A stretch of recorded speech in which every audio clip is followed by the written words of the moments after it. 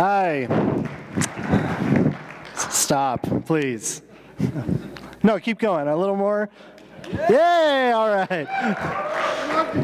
Oh, I love all of you. Yeah, so my name's Jake Spurlock. I want to talk about building JavaScript apps with the WordPress JSON API. And I'm really excited about this because my whole talk was basically done already because Ryan McHugh did such a great talk about the JSON API yesterday, and then Nikolai did such a great talk about React today. So I thought about just sitting down and not saying anything, but I might have a thought or two to add, but some other great talks have already said some great things about that too. Like I said, my name is Jake Spurlock. Why is Jake on Twitter? Why is Jake on GitHub? Why is Jake on Facebook? Why is Jake? Nobody knows. So hi, welcome, glad to be here. I work for Wired magazine. Wired is a tech publication that's been around since like 1993, I think. They were bought by Condé Nast. We're part of a big media conglomerate, but we like to pretend that we're still kind of hip and independent in San Francisco, while the rest of the mother is in a big, tall building in New York. So like I said, I wanted to talk a little bit about the WordPress JSON API, and when I pitched this talk, it was literally 6 months ago. And 6 months ago is a long time in internet time, right? Like, that's a long time. And so when I pitched this talk, I wanted to come and talk about using Express, which is a JavaScript framework for building websites. It handles routing. It handles different things like that. It's a really easy way to build JavaScript, specifically Node.js apps, using Node. And then I wanted to talk about how to couple that with the JSON API to build a Node-based WordPress website. So Node on the front end, WordPress is on the admin side for like managing content. Node, for those that don't know, Node is basically, so you have in Chrome the V8 JavaScript engine. That's what handles processing all of the JavaScript inside of Chrome. They abstracted that out of the browser, and they said we could use this other places like on server side. So you can execute server-side code in JavaScript, and that's what Node.js is trying to do. And so I was trying to find a fun image for this, and somebody apparently at O'Reilly wrote a book called What is Node? So anyways, if you want to know more, check out O'Reilly.com. But so wait, what? Why are we building JavaScript front ends for Facebook, for WordPress? Doesn't WordPress do all of that front end stuff? And the answer is yes, it does. It totally works. Like Ilya said in his talk, WordPress can be kind of slow sometimes. To load a single page in WordPress, you're having to boot up and bootstrap a whole bunch of different stuff. All of this legacy code. You want to render yoursite.com, you're going to have to boot up and go through a ton of code just to render a page. Node can do that very fast by taking away a lot of the other stuff and making your site just really, really fast.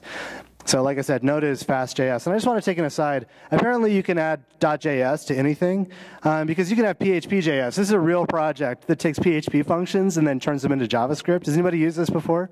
It's like the handiest thing, right? If you're a PHP developer and you're like, how would I do this in PHP? And so you Google that, and so there's PHP.js. And so like at some point, obviously, there's going to be WordPress.js.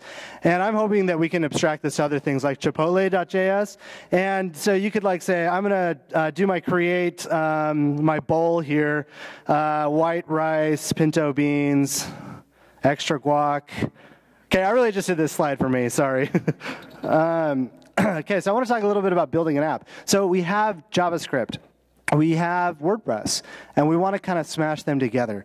And so this is kind of confusing because suddenly you're not just building a simple app. You're like, well, I just need to know PHP here. On one side, you're like, well, I've got PHP, JavaScript, CSS, SQL. And then you're like, well, I've got memcache because I need to like, cache things and not have my site crumble to the ground. You probably have a Fastly front end or Akamai or something like that, some kind of CDN. And then you're like, well, okay, now I'm going to get into this JavaScript stuff. And so I'm going to use like Mongo as like a middleware database. I'm going to use Express for the start of my site. I'm going to use Jade templating because it's super cool and it's really lightweight and it makes things really easy. And I'm going to use React because it's really cool what they're doing at Facebook. And you saw Nikolai's talk today, and you're like, I'm going to do everything in React now. But there's some backbone stuff, too, to throw into it. And, of course, you're using jQuery because jQuery just has to be used on every project, right? You just have to use jQuery. So that's a lot to learn. So you kind of have, there was this whole divide, like who calls themselves a front-end developer? Anybody? And who calls themselves a back-end developer? A lot of people. Like in reality, like nowadays, you're just a developer, right? And it's kind of that line in the sand has kind of disappeared. Chris Messina, he's an ex-Googler, he wrote this blog post the other day. It said, the conventional seams between disciplines are fraying, and the set of skills necessary to succeed are broader and more nebulous than they've been before. These days, you've got to be a real polymath to get ahead. You've got to be a full-stack employee. So you can't even be a developer anymore. You have to be an employee, which obviously is what you started out as, right? But you have to be a full-stack employee, and you can't just write code, but you also have to go to business strategy meetings. You have to be able to talk about high-level SEO discussions. You can't just say I'm going to sit in the dark and write code because that's what I like to do in my underwear. You have to be responsible and stuff. Has anybody seen PHP CEO on Twitter or Medium? He wrote this great rebuttal, and he said, shout out to the classic stoking of fear about being left behind some arbitrary socio-technological curve defined by a bunch of 35-year-old Peter Pans in San Francisco. This one has excellent conversion rates. So I don't think you need to become a full-stack employee, but maybe it'll help. I don't know. But anyways, in that original Chris Messina, he talks about becoming a polymath. And I thought poly means many and math means math. And so I thought that meant knowing a lot of math. But the actual definition is having learned much. It's Greek. Does anybody know Greek? I don't. It's a person whose expertise spans a significant number of different subject areas. Such a person is known to draw on complex bodies of knowledge to solve specific problems. And does that sound like a developer? That's a developer definition. And so just to highlight complex bodies of knowledge to solve specific problems. That's what developers do. They use their knowledge to solve problems. But if you're a polymath developer, you use sometimes complex bodies of knowledge to solve problems complexly. That's what I think a problem is for development sometimes, is we have so many options, we have so many opportunities. And so we often look at problems and we say, how can we solve this in the most difficult way possible? So I want to talk, what I originally came to talk about was using the JSON API to build JavaScript apps on WordPress. So at Wired, we have live blogs. Has anybody ever participated in a live blog, seen one, on The Verge? My favorite thing in college was Mac Rumors, whenever something new was coming out at Worldwide Developers Conference, go and hit refresh all day long. And when you're hitting refresh all day long and you have 10 or 20 or 50,000 people, that's really hard on a server to do all of these new requests. So Wired, as an example, we can do a live blog. The Apple Watch live blog that we did a month or two ago, we had about 10,000 concurrent visitors on a single page of our website during the live blog. And that's pretty normal. So when you're thinking about this, you have to think, if we're just going to publish content, how can we do this in the most effective way possible? So you start thinking, well, maybe we need to reevaluate how we do this. Are we going to publish content to WordPress directly and then use WordPress and some caching mechanism to prevent our site from going down? And so we thought, what about Tumblr? So has anybody used Tumblr before? You know what Tumblr is really good at? Doing things complex. No, not complex. Very simple, actually. Tumblr is a very simple app. It does a few things very simply and very well. And so our editors, they like to go to an event, take their cell phones, and they can take a picture and post it to Tumblr. They can sit there and type out a little text message, post it to Tumblr. It's really simple. That's exactly what you need for a live blog. You're not writing, a 10,000-word opus about the industrial design of post-Steve Jobsian Apple. You're just saying, I really like these curves, and battery life is going to be terrible, and, stuff like that.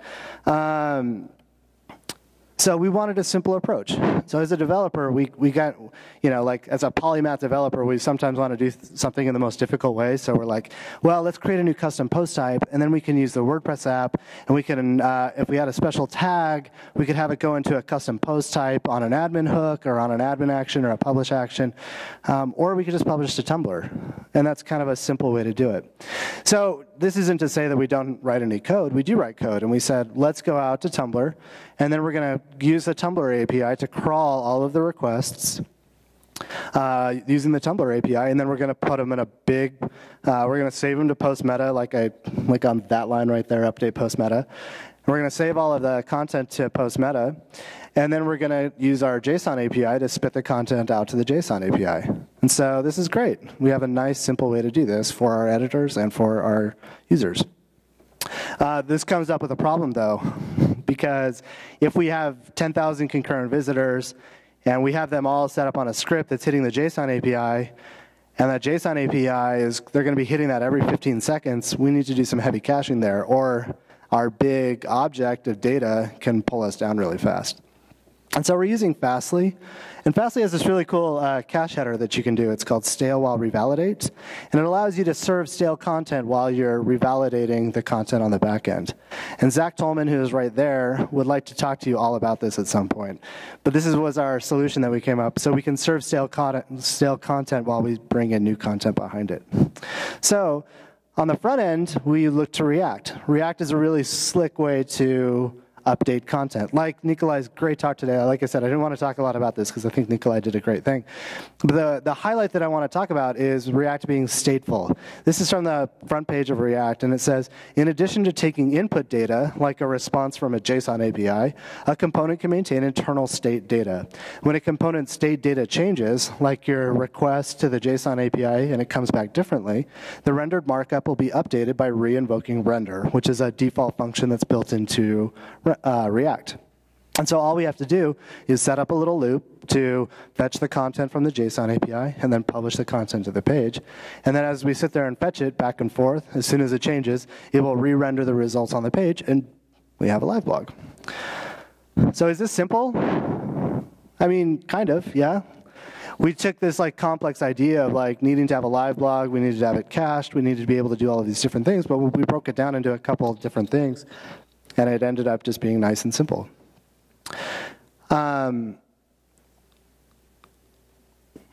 So eliminated complexity. That's what that slide is. Some of the talks have talked about imposter syndrome, and I think that that's kind of interesting because as a WordPress developer, I don't see myself really as a JavaScript developer. I feel like there's a wall put up, and it says, you can know PHP, and you can work on PHP, but you're not a JavaScript developer. There's a special domain and there's a special conference for JavaScript developers. You're a WordPress developer, right? When we do something like this, though, we can look at this and we can look for easy wins. We can say that this is an easy thing to do and this provides a win, and we can help alleviate imposter syndrome. The goal here, too, is to make code modular. We can break code into separate things, and we can say, this is a big project. It's kind of complex. It has JavaScript sides. It has PHP sides. It has cron side. It has all of these different things. But if we break up the project and we make it modular and we break everything down into a little segment, it becomes an easy process. Make code simple. Another quote here. This is from a Medium article called "Right Under the Influence," and just want to say this for a second. I think writing code is a lot like writing words or something. He says, sober writers love to use fancy shit like semicolons. Nobody likes to see a semicolon. I see sobriety stains all over writing these days. I think, damn, this piece has a chance to be good, but the author is too busy looking at their pompous smile in the mirror. Sometimes when we write code, we're thinking, how can I be clever? Sometimes I think when I get done writing something, I'm like, this is the most clever thing I've ever written. And I have a big pompous smile on my face because I'm like, I am so damn clever. But that's not how we should be writing. We should be writing differently. Hemingway had 4 rules that I think are very applicable to both maybe writing fiction and also writing code. First off, use short sentences. How many people have written a function that's 900 lines long? Anybody? Yeah, right. It's probably a bad idea. Number 2, use short paragraphs. How many people have super complex, maybe classes?